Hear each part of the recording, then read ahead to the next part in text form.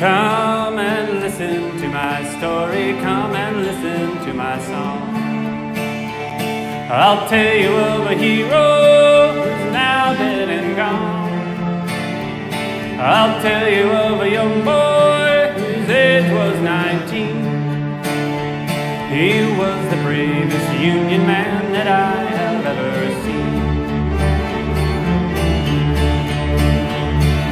Harry Sims was a pal of mine, we labored side by side, expecting to be shot on sight or taken for a ride by them dirty coal operator gun thugs who roam from town to town,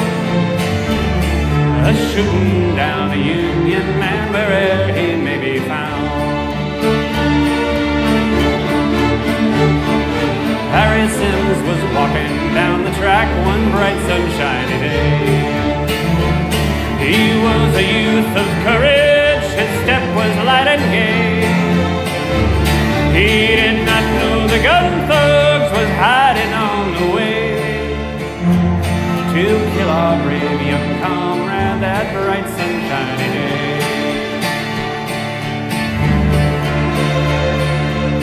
The Sims was killed at Brush Creek in 1932. He organized the miners into the NMU. He gave his life in struggle, that was all that he could do. He died for the Union.